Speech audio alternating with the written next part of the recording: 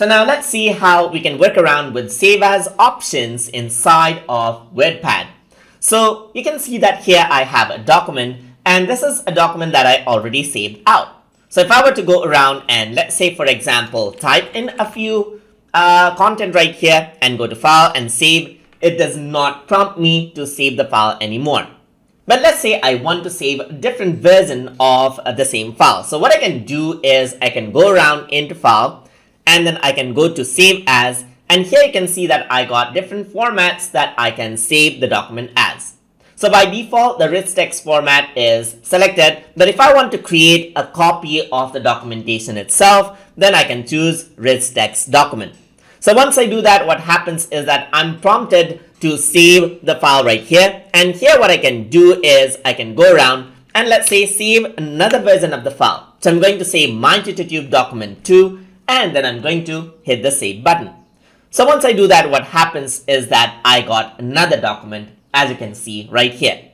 So now what I'm going to do is I'm going to go to file, I'm going to go to save as, and over here you can see that I can save it as an OpenOffice XML document if I want to work around with that. So here you can see that now the document extension is changed out. You can also go around over here and change this in other document format if you wish.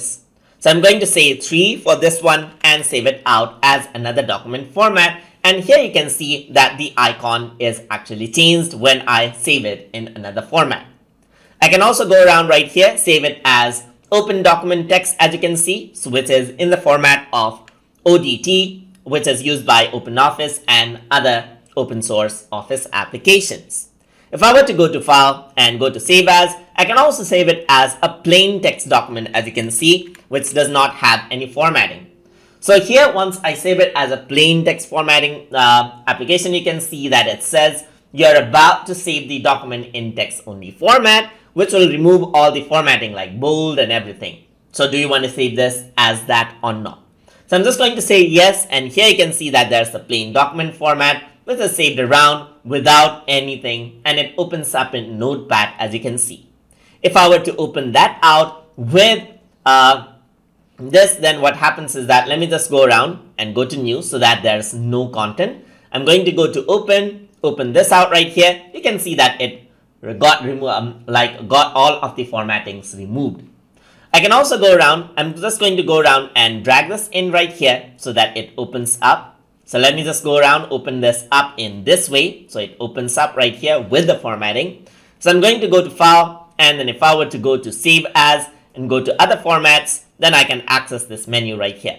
So I can save this as plain text document, MS-DOS format, and Unicode text format, which are different standards of plain text format, which you can use. And that is how you can use the save as option inside of WordPad to save your documents in different formats. So hope you guys learned something as always. And as always, please like, comment, share, and subscribe.